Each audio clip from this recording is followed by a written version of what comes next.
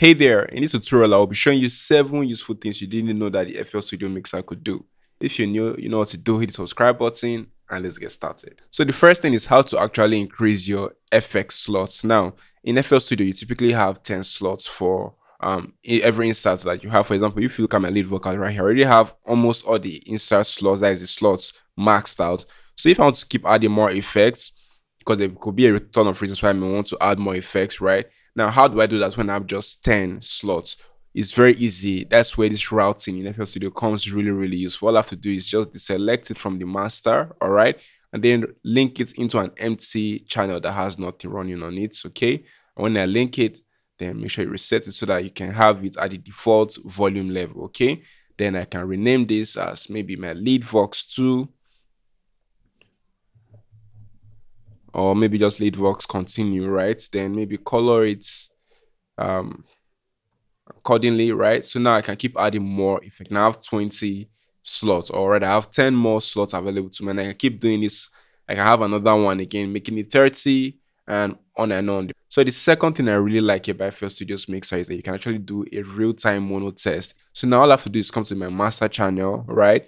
And then just come to this knob right here. This is stereo separation. If I want to be more stereo, I'll come right here. If I want to be more mono, come all the way in right here. And that's going to be plain in mono. All right, so this is really helpful to cross-check your mix, make sure that you can see here really good details of your mix and make sure it still sounds balanced in mono. All right, so this is really, really helpful for mixing.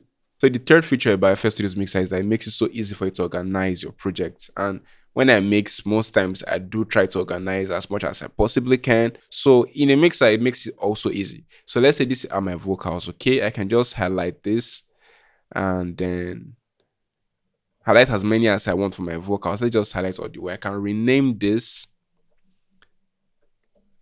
I can name this vocals, all right?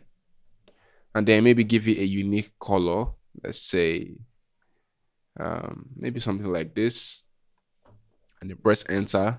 You see it's going to rename everything to vocals and give it a unique color, all right? And if maybe you also want to even group it further, you can create groups, right? When I right click it, you see it goes to say create group, all right? So when I create group, I name it vocals.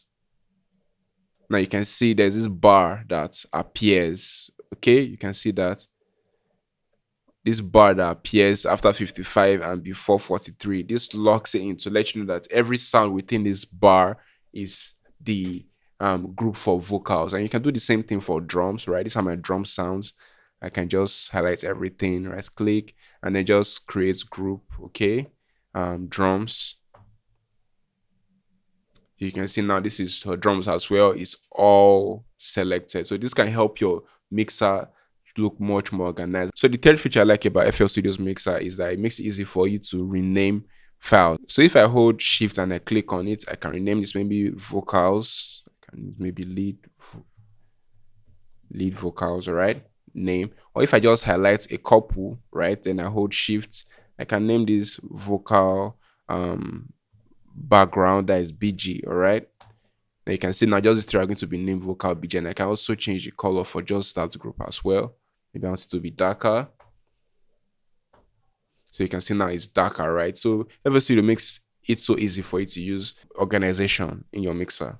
So the fourth feature I like about FL Studio's mixer interface is that you can actually reverse changes. So let's say, for example, I pan this all the way here and then maybe I play with my levels, okay? And maybe I don't want to have that anymore. There are 2 ways I can do this. I can either press Alt and left click to revert it back to the original settings, or I can just completely wipe out the entire settings right here by just coming right here, reset to default track state, and it's going to say this will remove everything and all plugins. You cannot undo this, all right? So the fifth feature that I actually like about FL Studio's mixer interface is that you can actually save your presets into a folder or a hard drive. So let's say, for example, I like what I did on my lead vocals, right? I like this preset and I plan to use it more often on projects, okay? I can just select it, come right click it, go to file, then go to save track mixer state. So I can save this anywhere, okay? I can save. Now this is the default preset section, okay?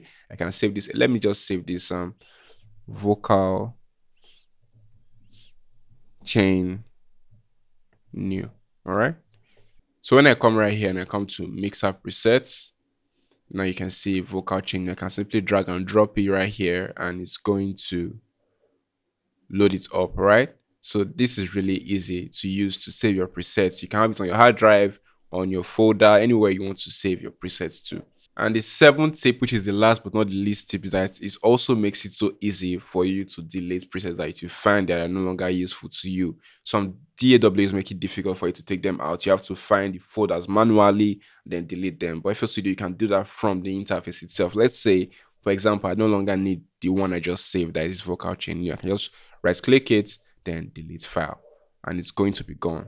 You won't find it there anymore.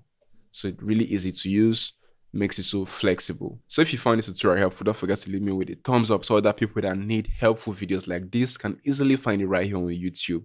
And if you found it helpful, of course, please hit the subscribe button down below so you can keep up to date with more tutorials from me. I remember Classy. This is SC Tuts. See you soon. Cheers.